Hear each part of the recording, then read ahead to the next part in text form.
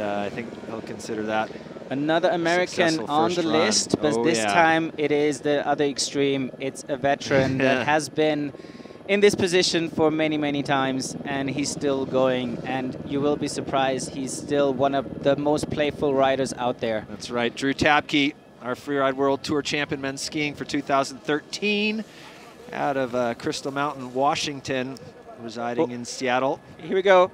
Going for the big one. Woo! And smooth as. They don't call him the Flying Hawaiian for nothing.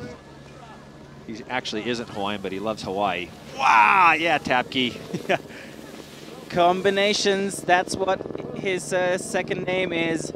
He finds trainees and possibilities to link features like hardly no one else.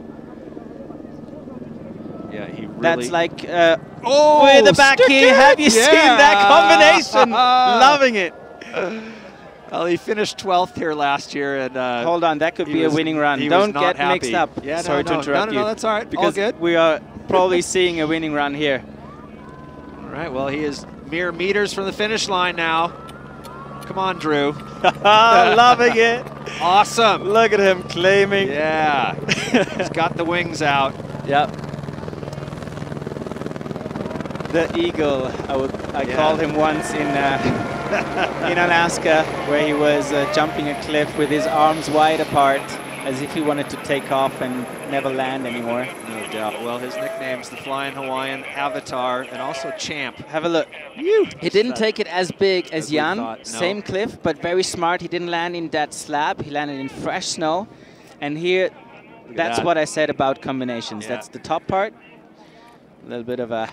Judging criteria, green all across the board. Wow! Straight into another one, and here comes a really nice feature. Backflip, but he just came from a cliff that he dropped perfectly as well.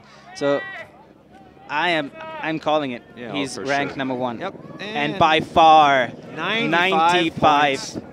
Well, that's the run to beat.